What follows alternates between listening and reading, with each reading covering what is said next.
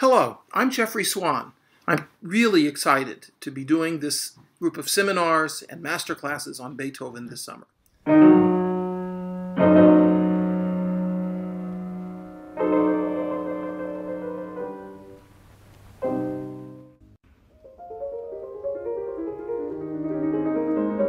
Just as the piano music of Beethoven has always been very important to me and to many other pianists, the piano was very central to Beethoven himself, both as in his life and as a composer.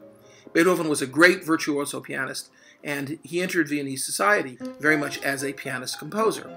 In that respect, like Mozart, but with one very, very important difference, which is that Mozart wrote his solo piano music, his sonatas and variations, for his students. There's practically no evidence that Mozart ever performed his own solo piano music.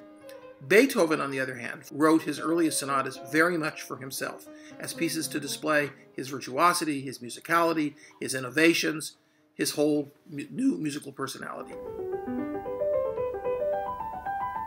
I think that the piano and the piano sonata in particular, but also the variations, became for Beethoven a kind of laboratory. Beethoven explored new horizons. Many of the piano sonatas have really the character of explorations, of experiments. And so the piano sonata has that very special place in Beethoven's life, his own personal diary, as it were, as a composer. The sonatas became really the vanguard of Beethoven's revolution.